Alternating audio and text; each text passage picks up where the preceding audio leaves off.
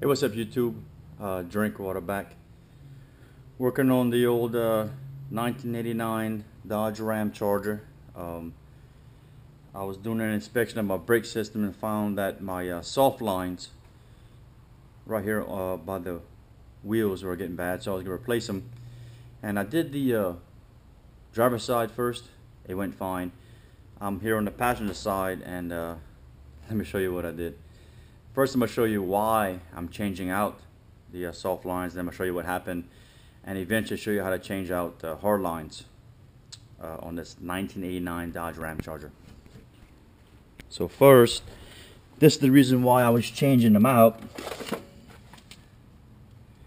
It's because of that right there. Bad condition. You can see the outer shell has been worn and broken through. And then so what I was doing was I was unscrewing the hard line from the soft line, and in doing so, this piece right here is supposed to rotate on itself. Well, it didn't, and I broke my hard line.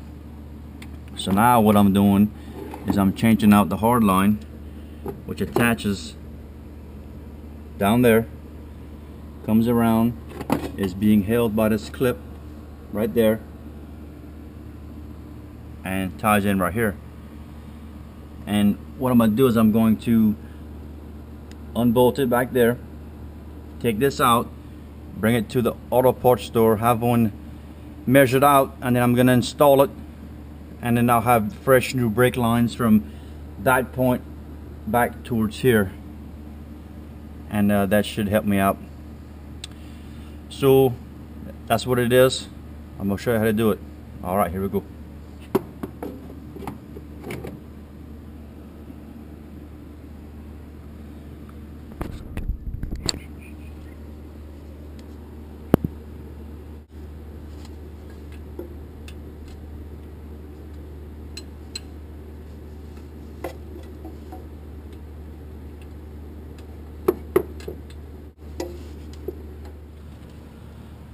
Alright people, I have just unscrewed it as you've seen, and we are going to slowly just pull this bad boy out. I'm gonna have to open it up a little bit. So with a little bit better persuasion from a bigger screwdriver, went ahead and undid that clip. And now all I gotta do is just pull it out so we can see it.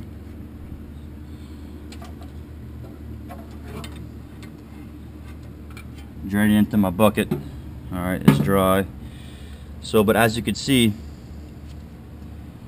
this is where it tied in and broke off. Now I'm gonna go ahead and bring this to the parts store and get a new one and show you how to put it in. Okay fellas, back from the parts store. Here's my original piece, here's the new piece. I believe it's gonna be too long, and they wanted to charge me like 75 bucks for a flare kit to flare this. So what I'm gonna do is I bought this relatively cheap tubing bender. I'm gonna bend it as close as I can to this.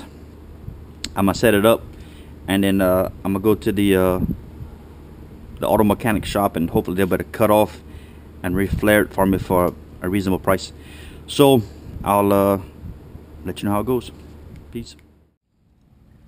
Alright, I got my new brake hose lined up, taking this one off, and we'll be installing the new one. Hey, what's up guys? This is what a 1989 Dodge Ramcharger 4x4 caliper looks up forward. These two bolts right here is what holds the caliper on. You pop those two off, caliper comes out. Go ahead and support your caliper on top so you're not hanging on the soft lines, and replace your brake shoes. I'll also show you the inside, how it looks. So here is the caliper. I have a piece missing right there, but I don't see it leaking, so I'm gonna go ahead and run it at least for a little bit.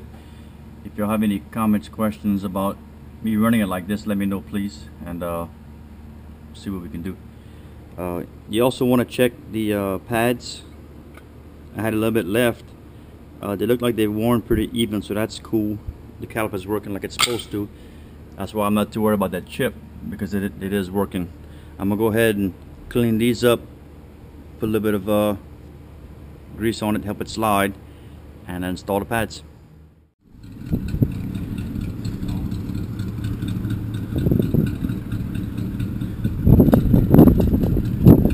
Hey, put it in neutral and rev it up a little bit.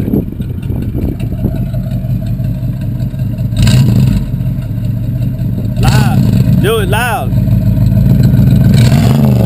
There you go. Again. Yeah.